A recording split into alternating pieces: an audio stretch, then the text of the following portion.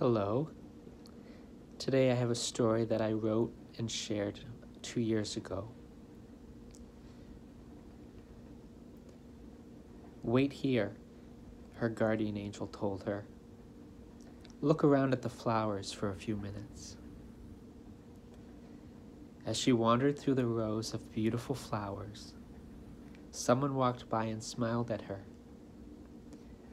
She too smiled at him and wished him a happy day.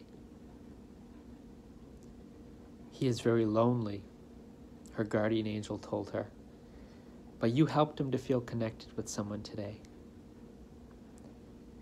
Is that why you asked me to wait here? She asked.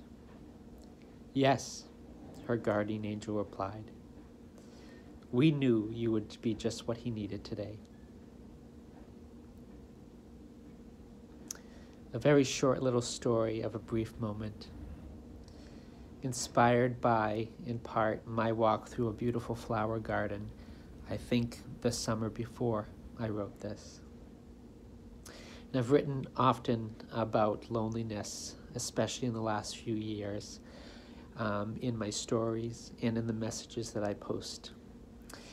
And I think many of us are lonely, and I think we should talk more about it.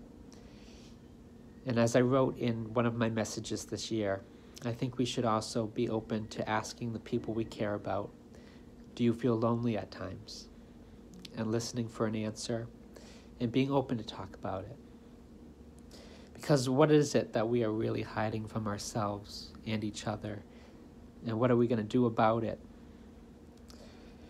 And I want to share with this story that the angels that are among us are always trying to help us to slow down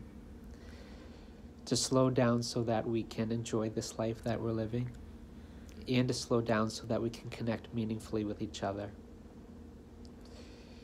And so I ask you to remember this story, this little short story of connection, and to remember to notice all the little moments in each of your days of presence and of connection. Thank you very much. I wish you a wonderful day of presence and connection.